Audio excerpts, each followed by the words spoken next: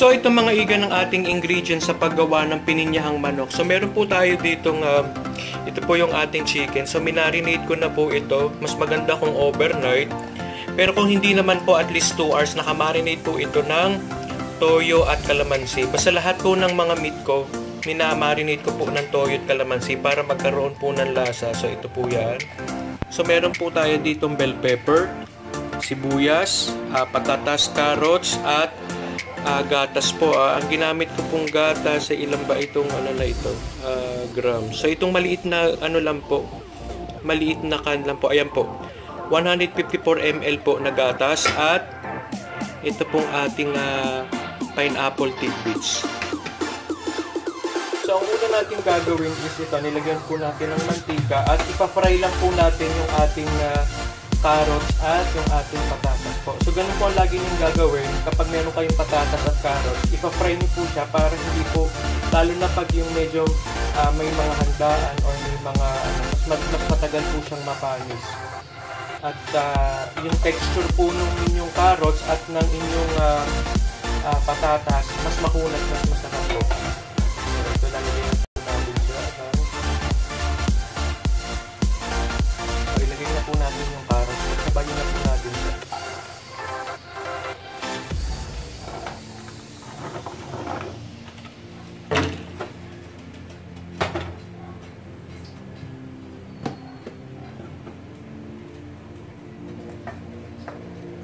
Ipa-fry lang po natin yan.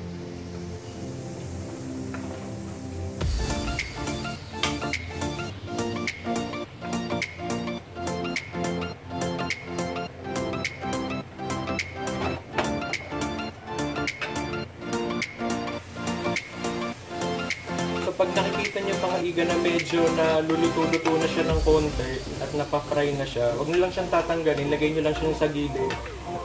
Isama niyo na itong bell pepper. Matubig kasi ito matalsik, kaya isama niyo na dyan para ma-fry din po siya.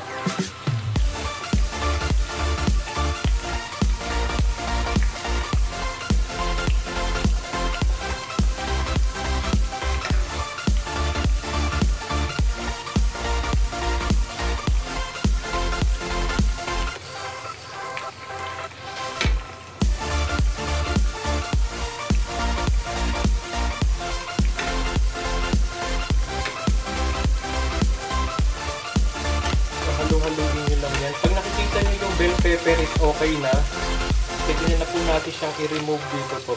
Tatanggalin na po natin siya lahat.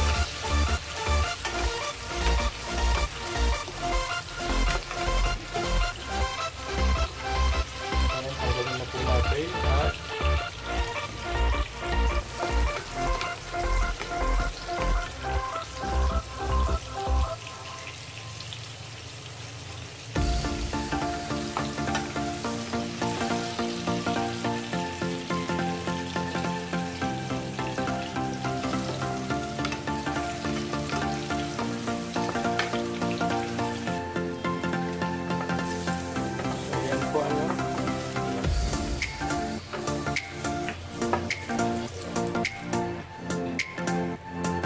so next is ilagay na natin po yung sibuyas.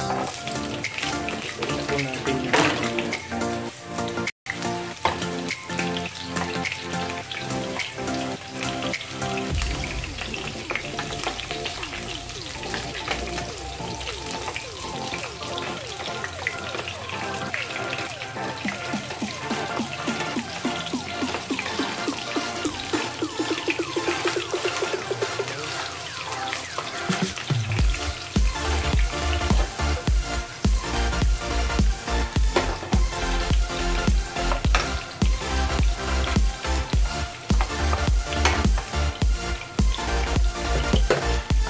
Ilagay na po natin yung ating chicken.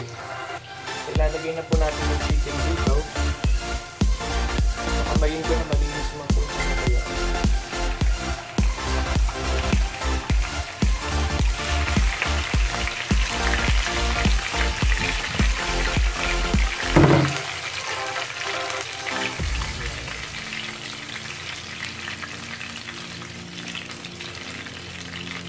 At tatakpan lang lang po natin yan.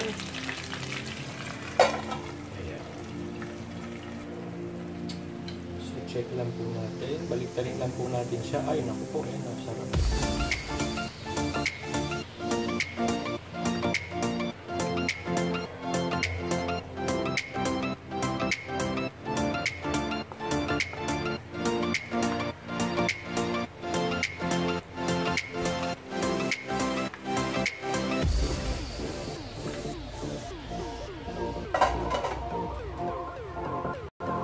So, check lang po natin dahil nangangamoy na siya. Ayan.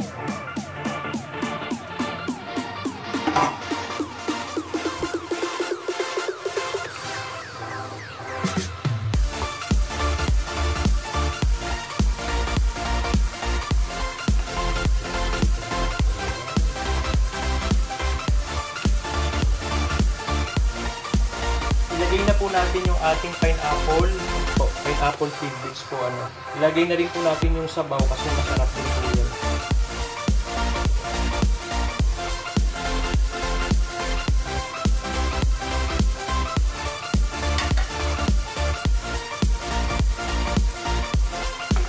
Ilagay niyo lang po ng tubig.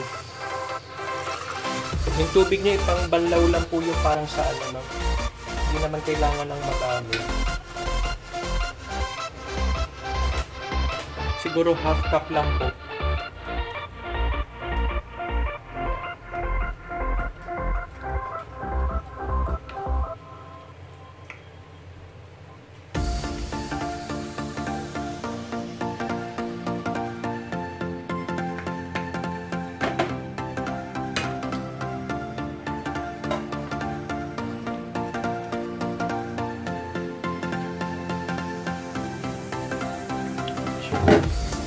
So mga igan, ito optional lang po. Lalagyan ko lang po ng laurel.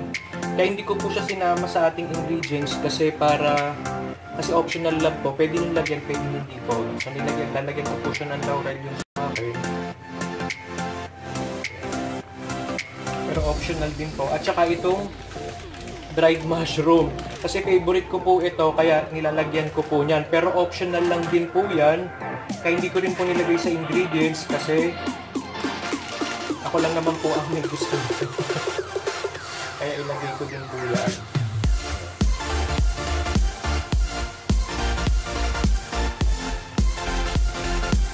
Optional lang po yan.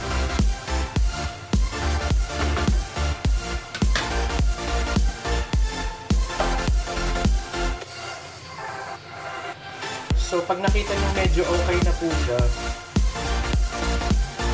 pwede na po natin ilagay yung gatas.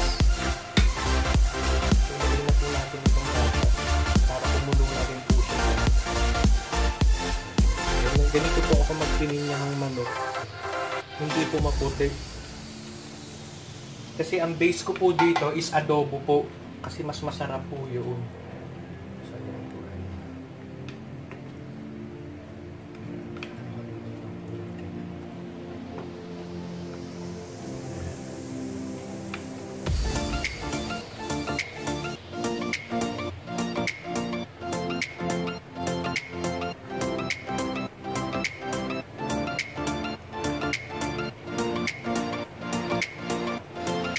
Huwag nyo pong tatakpan yan kasi magpuporta-porta po yung inyong gatas. So let it, lang po, buksan nyo lang po at pakuluan nyo lang po ng ganyan.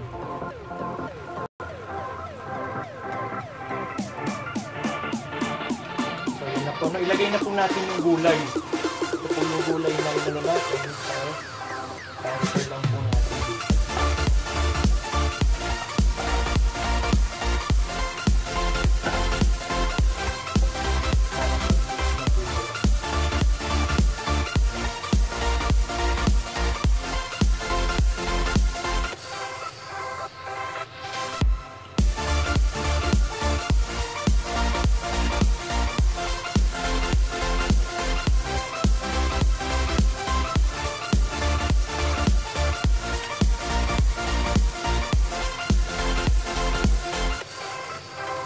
So okay na po itong mga igan, ready to serve na po.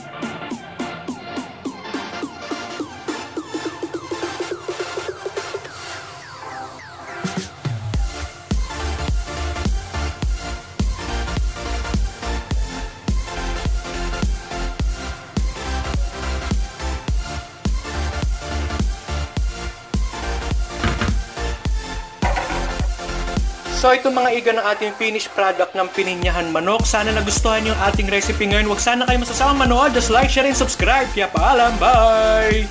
Kain po tayo!